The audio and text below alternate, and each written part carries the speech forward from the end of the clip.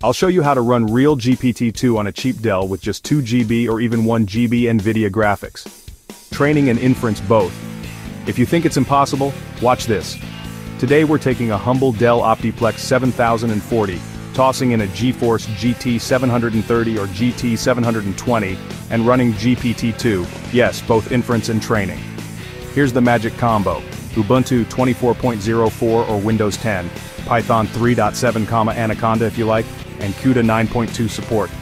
First, fire up Ubuntu, make a Python 3.7 virtual environment, upgrade pip, then install PyTorch 1, 2.0 plus Q92 and Transformers 2, 11.0. Windows, same process inside an Anaconda environment, Python 3.7, then pip install those exact same packages. Check your install import torch and transformers, print the versions, and confirm CUDA is working. Now just run your GPT-2 script, training or inference. Even with only 2 GB or 1 GB VRAM, this setup just works. Found this useful?